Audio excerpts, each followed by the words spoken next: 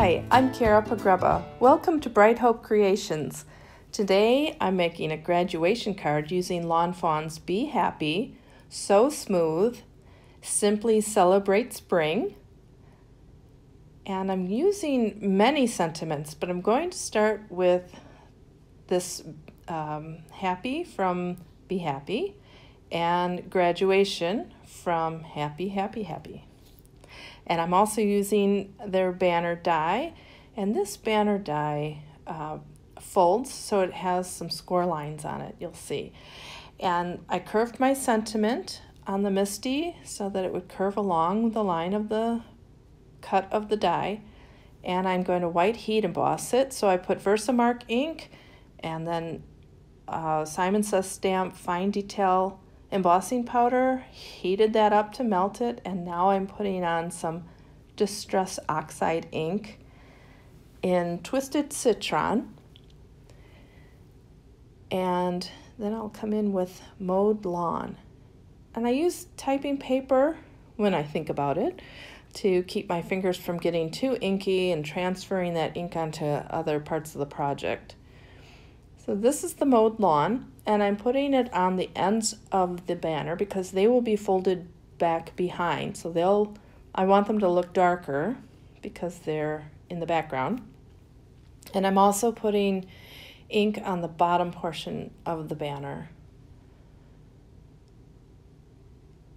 And then here's how we fold it forward and then back. And then on this side, my sentiment's a little longer than the score line. So I'm taking my fingernail and just kind of manipulating where that fold line is going to be and then folding that back. I also put some distress ink on the back of this banner so that you wouldn't see white. Now we're using the Simply Sentiments, and this is Thinking of You, and that's the G and the O from Of. And then this is Thankful for You, and this is the 4. Then back to Thinking of You, the TH. So it says Go Forth.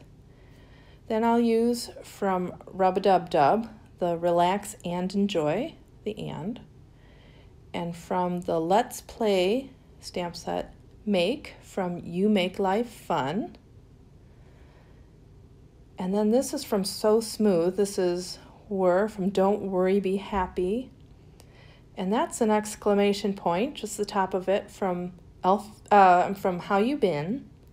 And then back to Don't Worry, Be Happy, the E from B. And then the D from Don't. And these, I put some tape around the ones I wasn't going to use so that they wouldn't get inked up as I went along. This is P from Be Happy, and then from Elphie Selfie, that's an S that matches the size of the P, and back with an exclamation point, same one from How You've Been.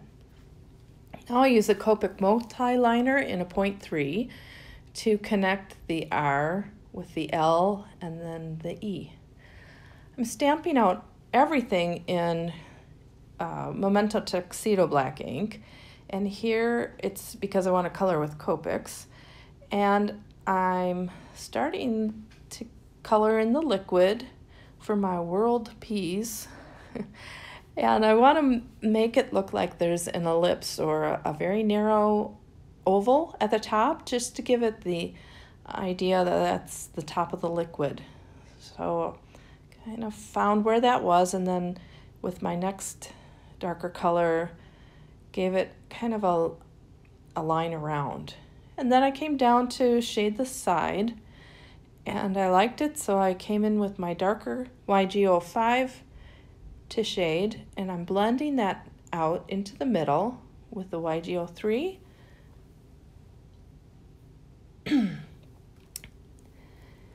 And then I'll blend that with the YG01, but I'm going to leave a small white area to look like the glass, the reflection in the glass.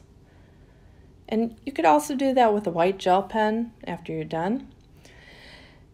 Now I'm putting some peas into the liquid that will whirl around, and they were kind of light, so I came in with a darker one Now, I wanted it this dark. It looks a little too dark, but I will blend them in now with my pea liquid. So the YG05 and then the YG03 in the middle and the YG01 in the lightest spots. And what that does is it takes the dark green dots from looking like they're sitting on top of the image. So now they're blended like they're blended into the image, and they look more like they're in the liquid. To make it look a little more like glass, I'm coming in with a B'0" and just putting some lines down to give it that glass-like look. And then I'm going to color the base, and I'm keeping that neutral because I would like the green pea mixture. Ugh, it sounds terrible, but I would like that to be the focus. So I'm not doing anything too fancy with the base, but I wanted to show that the knobs and switches are forward of the base and the feet are a little bit behind or in back of the front of the base. So that's why I'm using the lighter colors for the forward places and the darker ones on what I want in the back.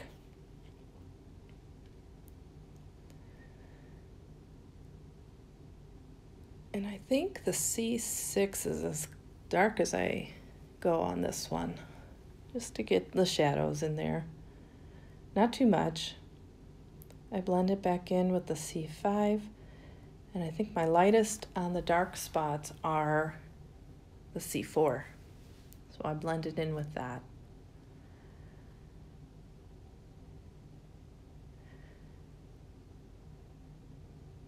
And I wanted those switches to stand out a little bit more, so after this I come back in with the C5 to give it a little more shadow.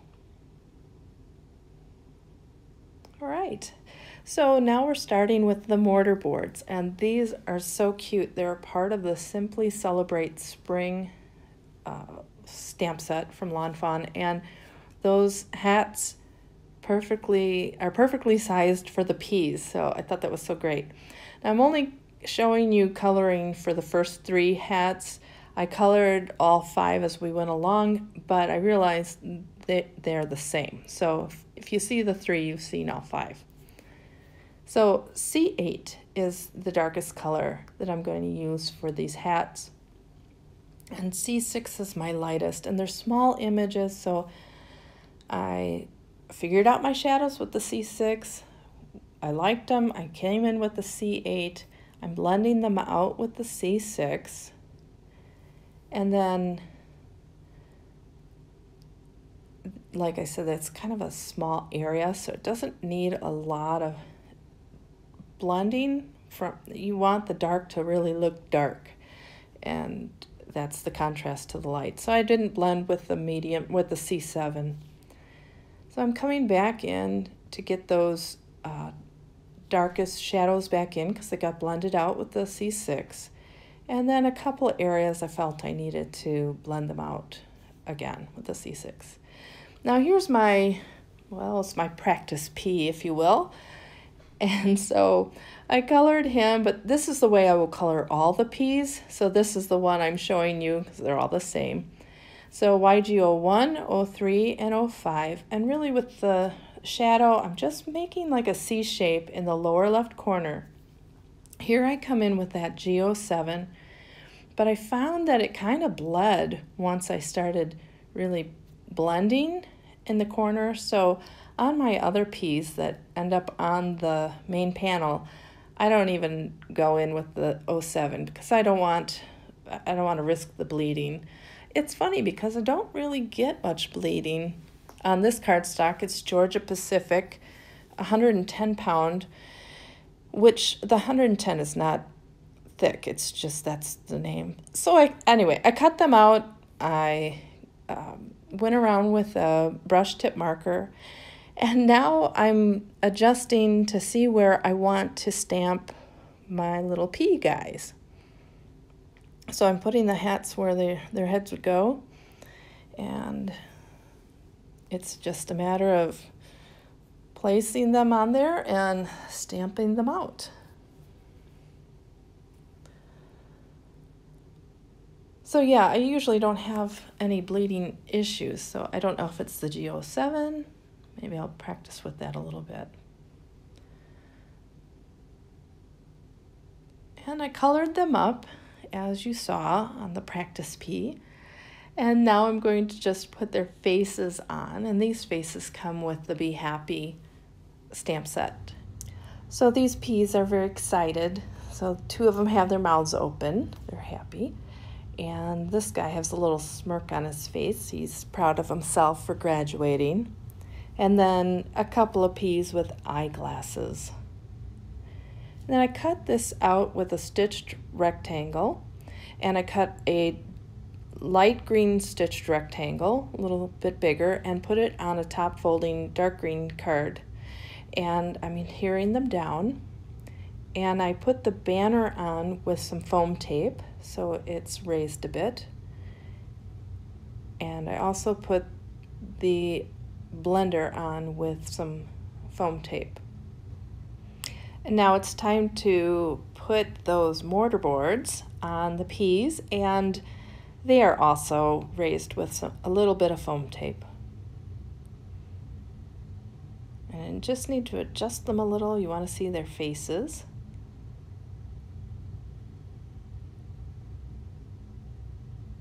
And here's a step. If you did not want to cut out these mortar boards, you could have stamped the mortar boards on the page and then masked them and then put the P's, stamp them over that. I'm coming in with a white gel pen to show movement, that they are jumping up and down, and that hat is being tossed into the air. And then my card is done. I hope you enjoyed the video today. If you did, please give me a thumbs up and subscribe to my channel.